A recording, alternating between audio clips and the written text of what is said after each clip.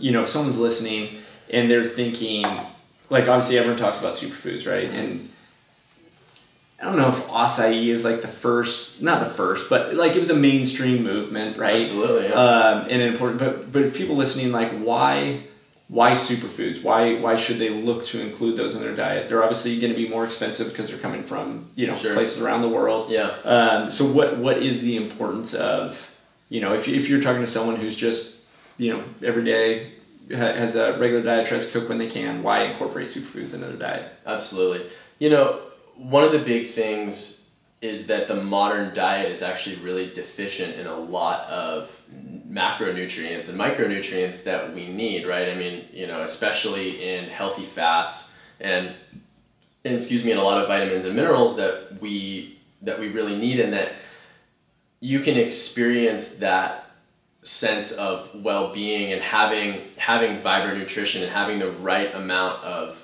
nutrients coming into your body. I mean, to me, it's like it increases the potential of you to do all the things that you're trying to do, right? Increasing energy levels, reducing fatigue. You know, I talk a lot about, you know, kind of like hormone balancing in the adrenal system, right? Because so many people, we all live in a really, really stressed environment and stressed world. Yep. And, you know, and we also, the demands on our lives, you know, mean that we're responsible for doing things that I think human beings have never before on the planet had to deal with, right? And so being able to manage your own stress levels and your own stressors and really reduce your stress level and have higher energy, have greater mental acuity, and, you know, and just kind of increasing the potential. That's really what superfoods are all about for me. And then there's also that element with certain superfoods where they can actually really detoxify the body and kind of, you know, clean the body, which is a big part of what I experience with like spirulina and even 100%, you know, cacao, chocolate,